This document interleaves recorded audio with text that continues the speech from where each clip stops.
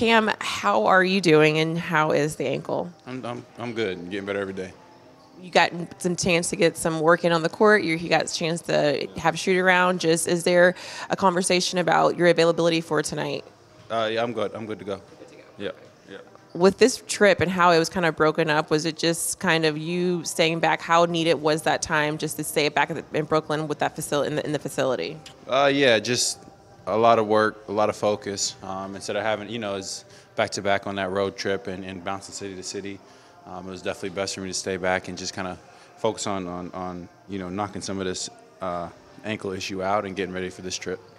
When you were not playing but watching, so you're on the kind of the outside looking in, what did you note about the team? Because, I mean, some of the performances were very up and down. I mean, had really good performances and then some very not good, so good performances. I mean, I thought Cleveland was just a response from us. Obviously, we have a standard that we want to play at, and I think we got there against Cleveland.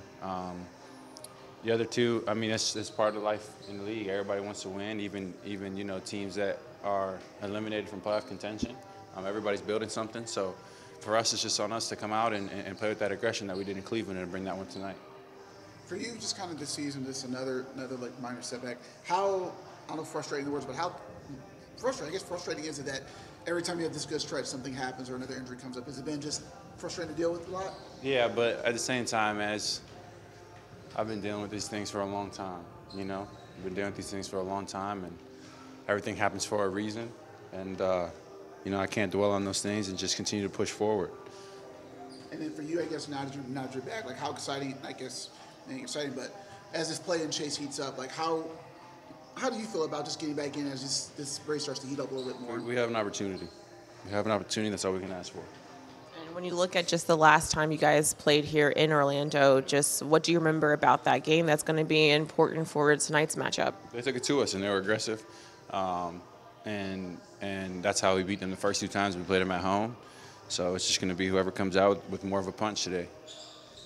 Do you guys think about that? I mean, obviously it's in the past, but do you think about that game as like a moment where, okay, we have to wake up a little bit because that was a low moment for us as a team?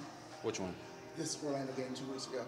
No, I wouldn't say it's any. I mean, we've had our fair share of tough games, and if a lot of them are not enough of a wake-up call, then that one singular Orlando game won't be. So I think we understand that.